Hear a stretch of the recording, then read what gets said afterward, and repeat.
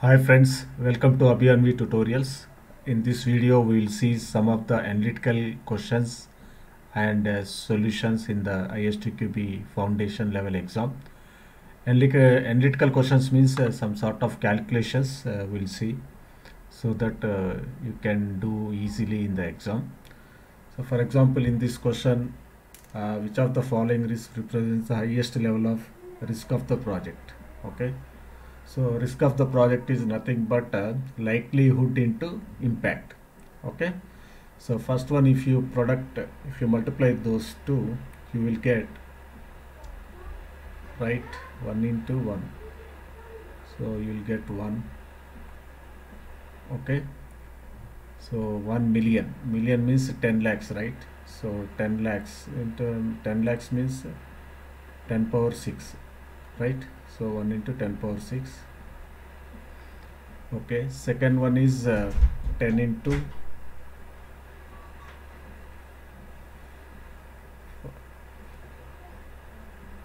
5 lakhs. Okay, so that is nothing but 5 into 10 power 6. Third one is 20 into 1,50,000, right? So that is nothing but 5, 6, 3 into 10 power 6, right? 3 into 10 power 6.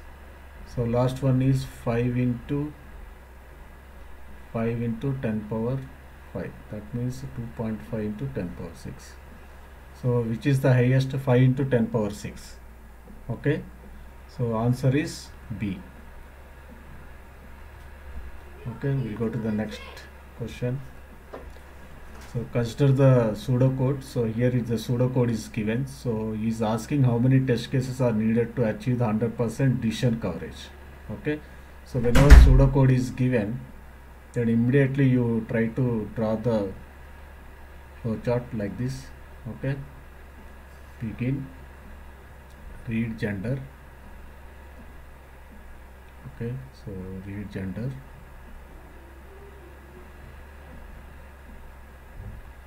Next printed here. Here is printed here. Next, if decision box is there here, so put the decision box. Okay. So if gender equal to female, so gender equal to female, then this is Miss. Okay.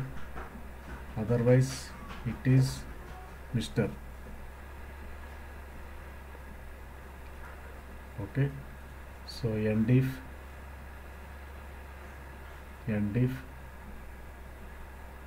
and here it is end. Okay. So for example, if you see is asking how many test cases are achieved to 100% decision coverage. So here is the one decision. So this is one test case like this. Another is one more decision here. So here is one more test case. So two test cases are required to get the 100% decision coverage. So 2 is the answer. Okay. So next one, similar question is there here. So whenever pseudocode is given, try to draw the flow chart. So here begin input xy, x is greater than. So let's draw the flow chart here. It is begin here. Okay, input x comma y.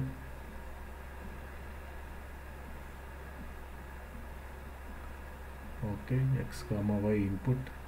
Then decision box is there. X greater than y. Okay. Then print x is greater. Okay, print x is greater than y. Okay. Otherwise, y is greater than x, right? And end here. Okay. So whenever a pseudocode is given, try to draw the flowchart like this. So what is the minimum test cases required to guarantee 100% statement and 100% decision? So 100% statement means all blocks should cover. So 1, 2, 3, 4, 5. So one test case is covered like this vertically, that is one test case. So this x greater than y also should cover. So one more test case is like this in L shape. Okay, so two test cases are required to cover the 100% statement. And 100% decisions means this is one decision, right? And this is one more decision. So how many test cases are required? Two test cases are required. So two test cases are required to cover all blocks, and two test cases are required to cover all decisions. So 2 and 2 is the answer. Okay, so this is the answer. So here state transition diagrams are there. So by seeing this, you can answer easily. So he is telling that first one is xz vw. Okay, so this is x z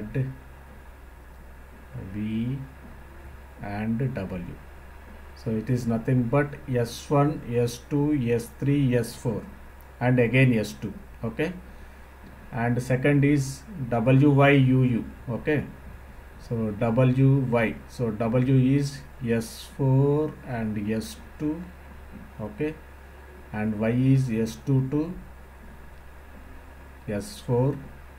Okay, then uu means s4 and again s4. So the answer is clearly first one. Okay, here is the answer. This is easy one. Yeah. So next we'll go here. So a system calculates the amount of duty. So these things we have to, whenever these statements are given, we have to immediately draw the boundaries. Okay, you have to draw the boundaries. So for example, the no duty is paid goods up to 2000. Okay, so up to 2000, here no goods are there. Okay, so up to 2000 it's a 0%. Okay, the next $8,000 is tax rate 10%. So that is nothing but 2001 to 10,000. This is next 8,000, right? So this is 10%, and the next 20% is 12%. Next 20,000, how we'll get? 10,001 to 30,000. Okay, this is 12%, and next any further amount is 17%. Further amount means 30,001 to up to any value greater than 30,000, then it is 17%. So he is asking, to the nearest dollar, which of these groups numbers are fall three different equivalence classes. Okay, so first one is 20,000, means here third one, and 20,001 also third one.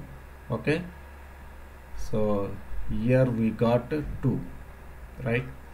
If you take A, 20,000, 20,001 is the third class and 30,000 is the fourth class. So here we got 2, here we got 1. So this is not three different equivalent partitions we did not get. So A is not the correct answer.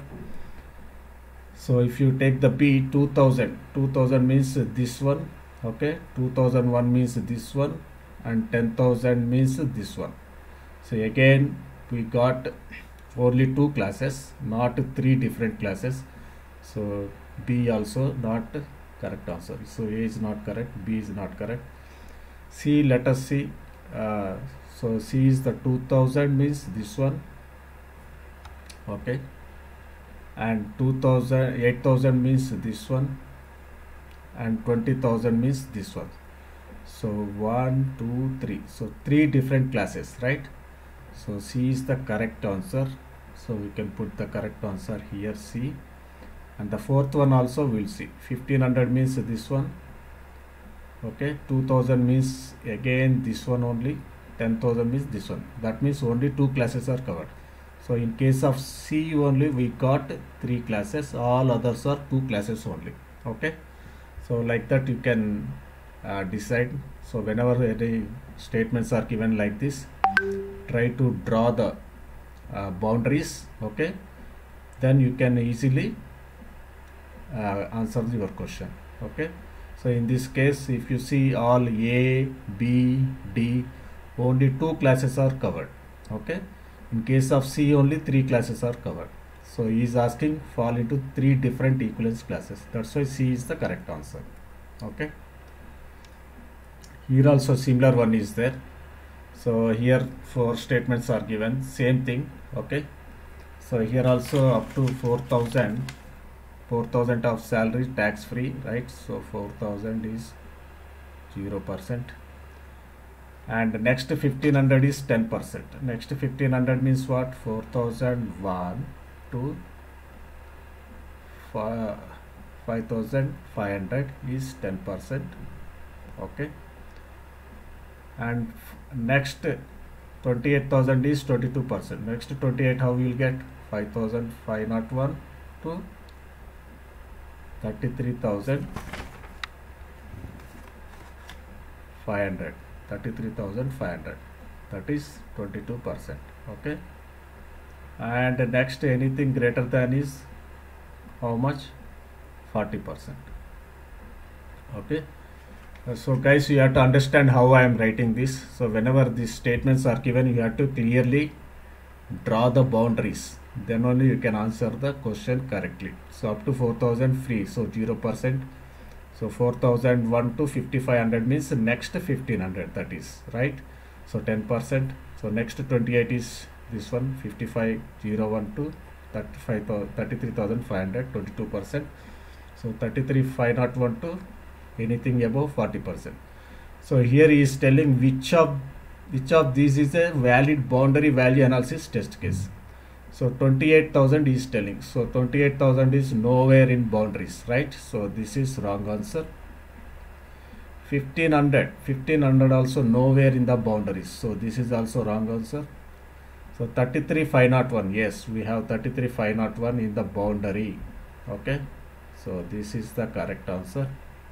So 5,000, there is nowhere in the 5,000 in boundaries, so this is wrong answer.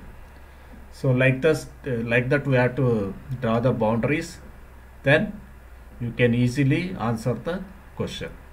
Okay guys, in this first part this much only. In the second part I will cover remaining questions. Thanks for watching. Subscribe to my channel Abhi Anvi Tutorials. Bye.